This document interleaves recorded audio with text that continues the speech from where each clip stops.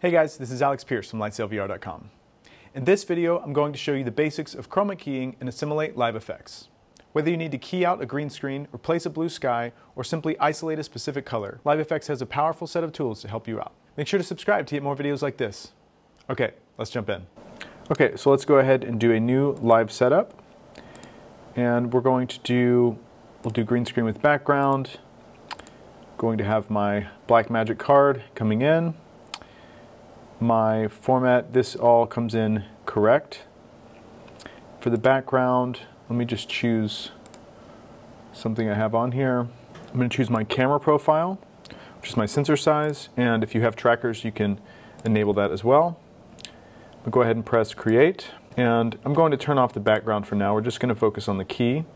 I'm also going to turn off our tracking for a minute, because I don't want that to affect anything either. So this template that we've chosen has gone ahead and added a chroma keyer for us, but the default for this value is none. So we'll just start from none. To see the keying tools, go to the qualifier, and right now we are on the keyer layer, which is the capture layer. That's the video card coming in. If I click on this qualifier, you have different options. You have none, you have RGB, which selects colors one way. You have HSV, which is hue, saturation, and value. This is my favorite one. You have luminance keyer, which is really helpful when you have really bright spots or really dark spots that you want to select. You have chroma key, which is the default, and it can work okay. And then you have vector key, which for very specific reasons, sometimes this works best. And then source alpha. So 9 times out of 10, I'm going to select the HSV keyer. I find it's more intuitive to work with, and it's just easier to do. So you can choose to pick a color in the viewport by making sure this pick is enabled. And now if I click once and let go, it's going to sample the color value in the viewport at that place. You can also hold down Control and drag, and it'll sample that area. And if you look down here, especially in the saturation or the values area, if I click around these different areas, you can see how they're different. So if I grab the Control key, I can grab a lot more of it. And you can see even just by doing this, we've got a much better key, just right out of the gate. Also, instead of show matte, you can also do matte this way. You can also choose a different color if you want to see it a different way. But usually I stick to matte. Matte is usually pretty good. So another thing I do is I go into options over here, and I usually use this expand by about 1. And we'll come and look at this here in a minute. So let's go ahead and enable our background so we get a pretty good sense of this. And then we can turn off show matte. And this subject may not be the best one, but if you go back to the options tab and expand, and let's put in 1, so you can see how it just sort of clips just that outer part, which is really good. Back at 0, and then if I hold down shift, I can go in small increments. So you can see 2 is probably too much. Obviously if you go too far, it's going to be too much. But if I go to 1, 1 always seems to work for me. So we can come back out. So again, even if this doesn't get you the perfect key, let's go ahead and actually, I'm going to deliberately make this key worse. So let's say this is your key, and no matter what you select, you can't seem to get a better key. The thing you can do is you can mess with all these sliders down here, and it's pretty simple once you just take a look at it. So typically, you're basically, these are the main areas you're keying out right now. So maybe you want more green, and maybe you want more yellow. Kind of depends on your subject here. And for this, I'm going to go ahead and do matte, turn matte back on. So now I can, this is saturation, so less saturation. That's better. And then this is value. So this is darker. This is brighter. So you can see just by sliding a few sliders, we've already gotten a much better key. And if we just keep expanding this, there we go, we can get a better result. Sometimes it's easier to just click on the numbers over here and drag them, and then this is sort of the fall off of that. So now we're back to here. It's still not perfect. It's also good to look to see what value is not keyed properly. So if I show matte, I can hover over this, and wherever my mouse is, even though this is in the matte view, it's showing this color underneath it. So you can see that's a nice green. You can see this is sort of a a very desaturated green. So it might be that we need to get rid of, yeah, so that was the problem.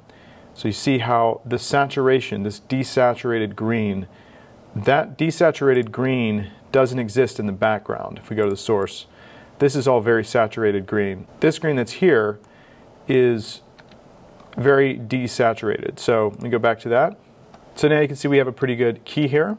So the other thing you probably noticed right away is that we have some pretty bad green spill on our subject here, and it's not recommended to use reflective stand-ins, but this actually will work really well to show you how to despill. So there are despill options. I actually don't use them. I always just go to the curves, and if I bring up the side menu over here, you can make sure you're on the keyer. So curves, and then hue saturation, and then you can just take the greens down. So if I zoom in here, let me reset that. I can just bring down the greens. You can see that's much better. And then if I bring down sort of the yellow, some more of this side as well, that'll work. The other thing you can do is you can pick. So you can hover over this color and drag it down. And then if you move right or left, it moves that in that direction. If you just bring that straight down, it'll bring that for you. And you can come in here, do it again to find exactly where that green is. So now you can see we have very little green. If I bypass this, you'll see what that despill does, and it looks really good. I'm going to go stand in just so you can see what it looks like on a human.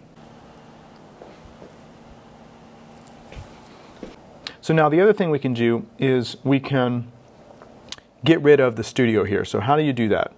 If you go to the canvas menu, now you can see if I hover over any one of these lines, I can actually pull in this side here, and I can pull down the top, and I can pull down the left. So you can see now you don't see the studio, all you see is our lovely subject here and this wonderful background plate that we have. Let's do something a little bit more interesting with the background. So in addition to this rectangle mask, you can also do a custom mask. So if I go to freeform, I can actually draw a mask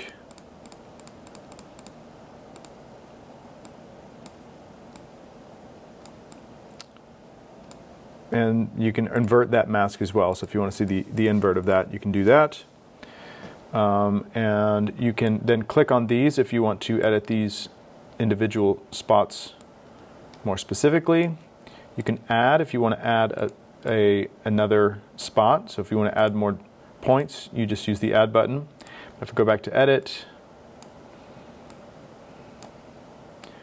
and you can also delete points by clicking on this delete, and it will delete those points as needed.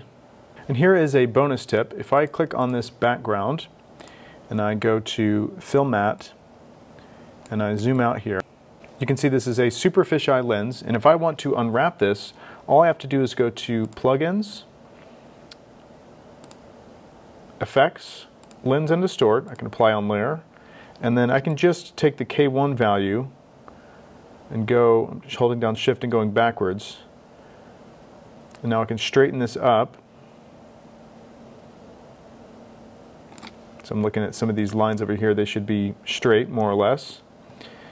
And then I can go back to fill matte and scale it up, and now we have a more or less straight background. And with tracking applied, I can actually use this super wide view and zoom in, zoom out, and do a lot of really interesting things here. Okay, that wraps up this video. Make sure to subscribe, and I'll see you in the next one.